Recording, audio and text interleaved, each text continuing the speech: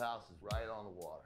Come on, dog. Maddie Barker, Jennifer Lawrence, is a slacker in danger of losing her mother's house.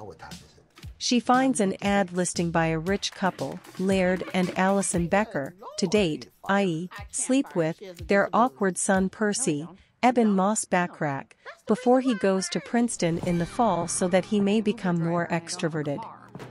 In exchange, they will provide Maddie with a Buick Regal so she can keep her job as an Uber driver. Maddie makes a few failed attempts to seduce Percy, but begins to form a genuine friendship with him after seeing that he is a sweet-natured young man. When he starts to actually fall in love with her, even planning to skip Princeton to stay near her, both Maddie and his parents start to rethink their arrangement. While they plan to give her the car without her having to keep up the ruse, Percy accidentally overhears their conversation and becomes heartbroken. After their failed attempt to have sex, he tells Maddie he doesn't want to see her anymore. Maddie starts to take steps to fix up her life and begin to move out of Montauk to California.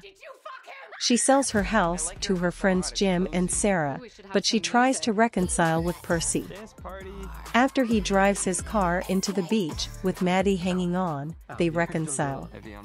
Percy decides to still go to Princeton, and Maddie drives him there on her way to California, along with a new dog she adopted.